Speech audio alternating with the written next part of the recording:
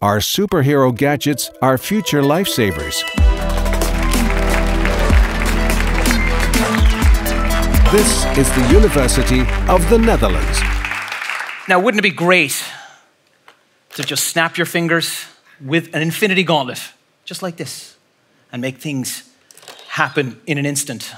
For example, maybe you'd like to have superpowers, or even better, have technologies that are inspired by superheroes and superpowers that could be for the betterment of society. I'm going to put this down because you're going to see it again later.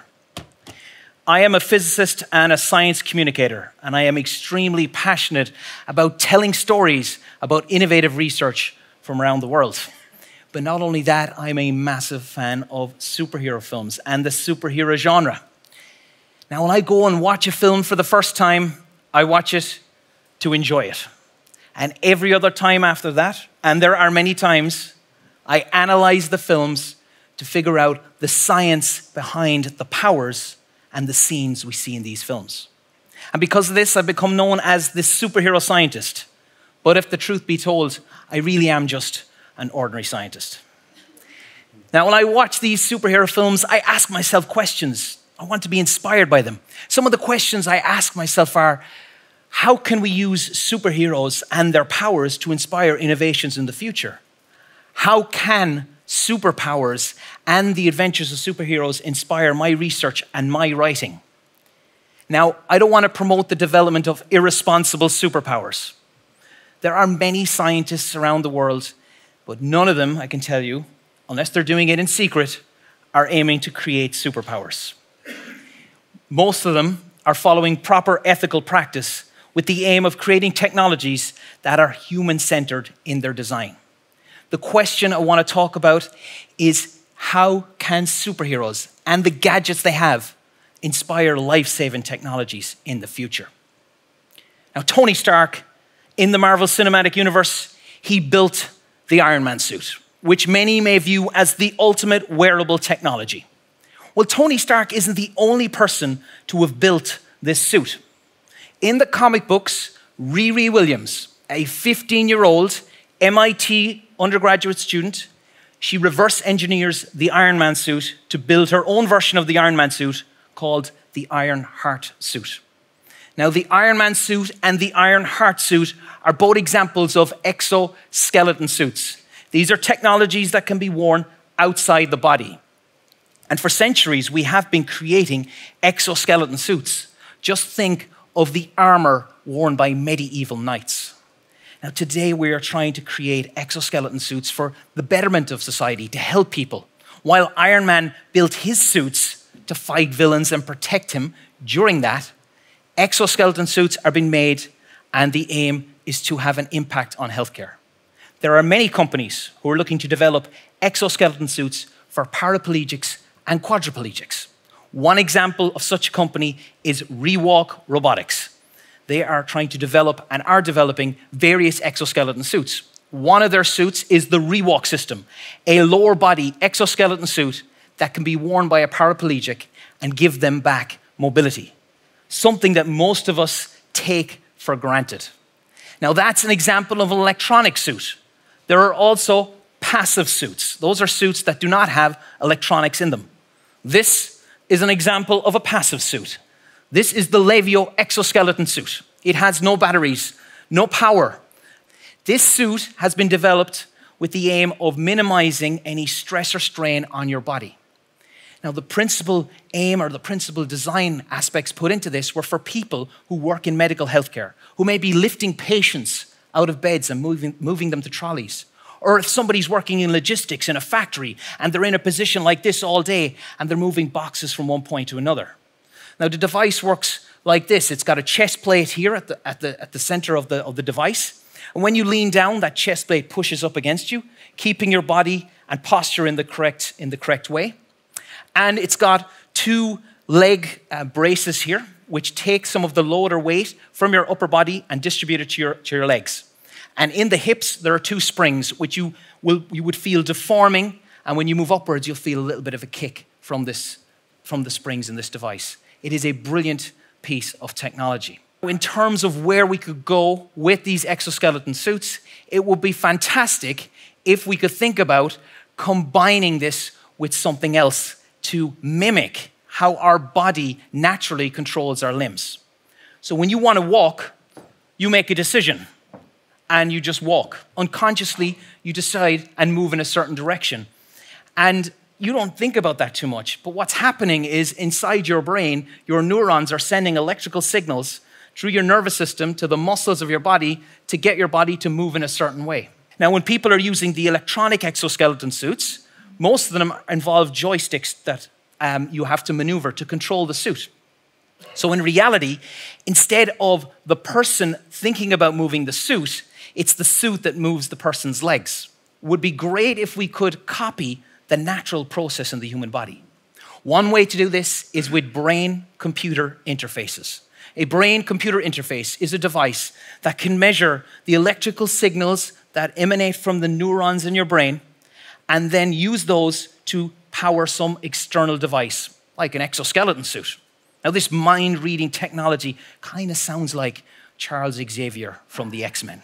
Now, there are many ways to measure brainwaves from the body, and I think the best way to do this is in a non-invasive manner, and that's to use a technology like EEG, which is just basically a set of electrodes that measure brainwaves from your body. Now, this is an example of an EEG device. It's quite cheap. Now, this one, unfortunately, does not allow me to control an exoskeleton suit, but I'm going to explain how it works in a moment. It's called the Muse 2, and I can put this on my forehead and just adjust it.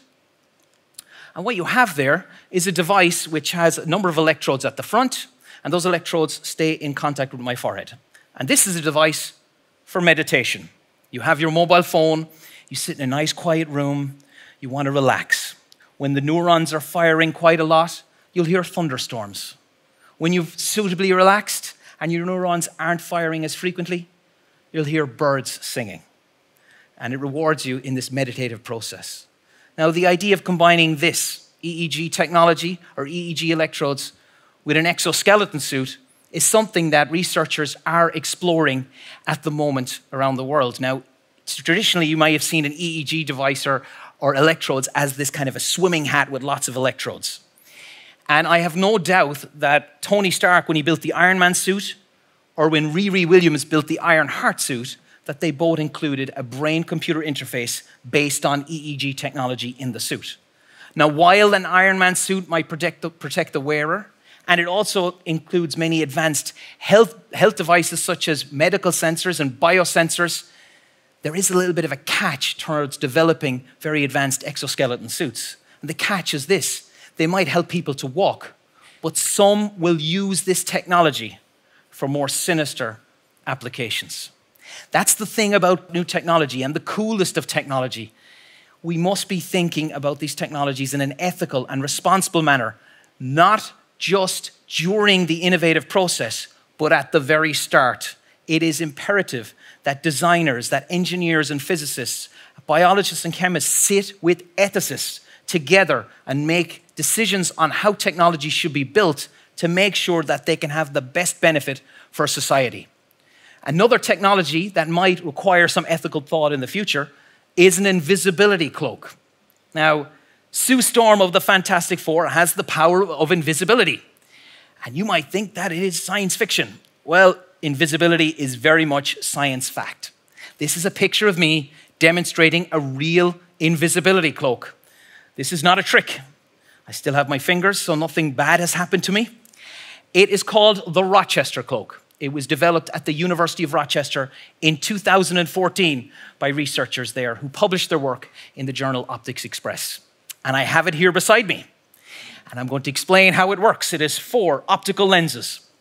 And what happens is that when light hits Smart Hulk here from Avengers Endgame, that light will pass through these lenses. And as it passes through these lenses, it gets bent or refracted.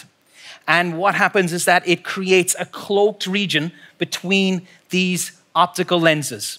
That means if I put an object inside the cloaked region, well then, when I look through from this end, I should not see the bridge, the top of this Lego bridge, and I will see Smart Hulk's face.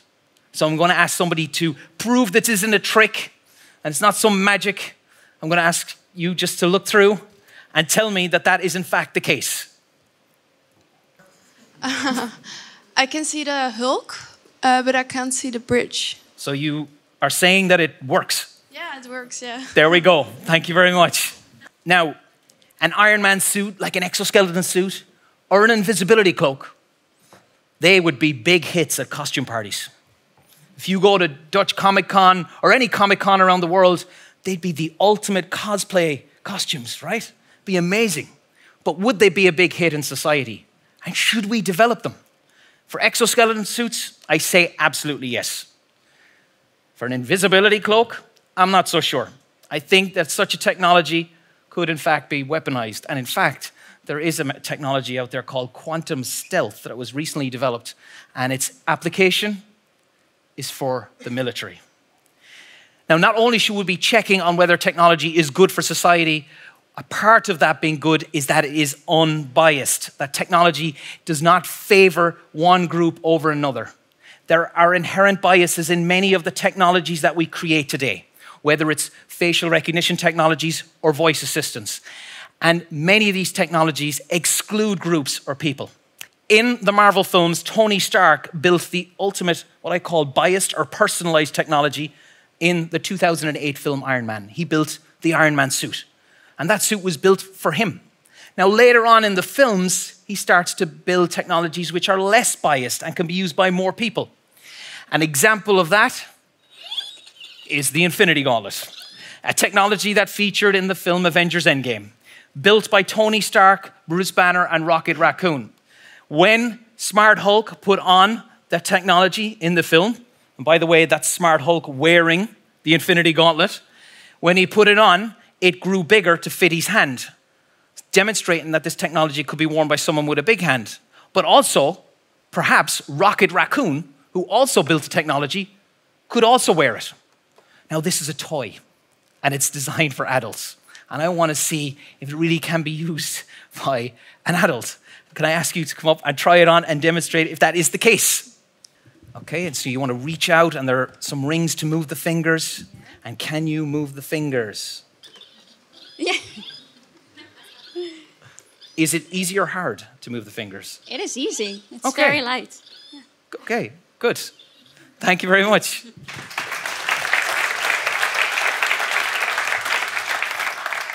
Okay, so this is the reason I have this here is to try and demonstrate that certain technologies we build in society have some biases in them. Now, this is a toy, it's for adults, but you should see when I do talks where you have a younger audience and younger members of the audience try to put it on, they can't work it because it's designed for just a single group.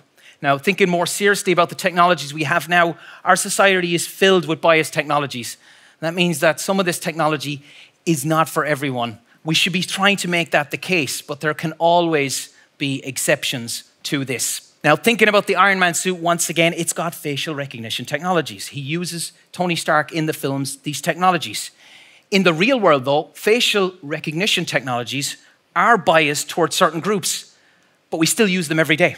And the reason they're biased is because of the data that they are being fed to train the technologies. The machine learning algorithms are receiving data from people who have inherent biases, whether they realize it or not. The Metropolitan Police in the UK have introduced facial recognition technology, despite the fact it is only 9% accurate and is known to be racially biased.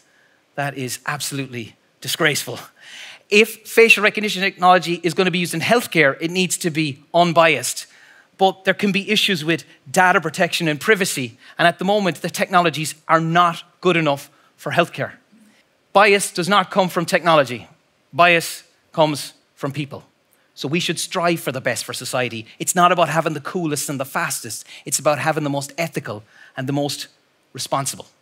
I hope that some of you are inspired now to make ethical and responsible and unbiased technologies. But you should take heed from the superhero inventors. In the 2008 film Iron Man, we see Tony Stark building the Mark II Iron Man suit. But the suit does not work first time when he's building it. It takes him a number of days to get it to work. And finally, after 11 days of experimenting in the laboratory, he gets the suit to fly and to stably fly. Every success is built on a solid foundation of failure. Failure is good. Failure should be embraced. I have failed in the past, and I will fail in the future. And you should not be afraid to fail, because there are many lessons that you can make. And the link here to what I've been speaking about is that we have failed in some of our technologies. We have technologies that are biased, that if they were introduced in healthcare, such as facial recognition technologies or voice assistants, I think we would be creating a serious problem, particularly if we want these technologies to be lifesavers. Superheroes have incredible adventures. They use their powers to overcome villains and to save the day. But for me, they do much more than that. Superheroes can act as a powerful platform to inspire responsible, ethical, and unbiased innovation in healthcare. I am going to continue my superhero crusade, and I hope that you will look at the superhero genre a little differently now, because it's not all just about people wearing tights. So let's unite our powers, our superpowers, and walk the path towards super innovation in healthcare together. It's time to think super. Thank you very much.